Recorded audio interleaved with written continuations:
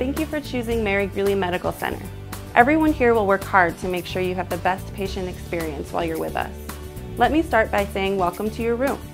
This is an inpatient room in our West Patient Tower. Other rooms in other areas of the hospital might look slightly different, but they all include the same features. I want to show you your communication board. This is a board that helps inform you of who is caring for you at any given period of the day, as well as all of your treatment goals. Another important resource in your room is your easy-to-use patient services guide. This guide provides information on different services that might be helpful for you, your family, or other visitors while you're here with us. You also have your admissions packet.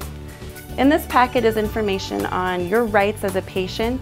It also provides a notebook for you to jot down questions for your physician, and it also has a map to our facility. There's really great information in here, so be sure to take this with you when you leave. Our nurses and any other staff are here to help you, so if you have a question or need assistance, please do not hesitate to ask us.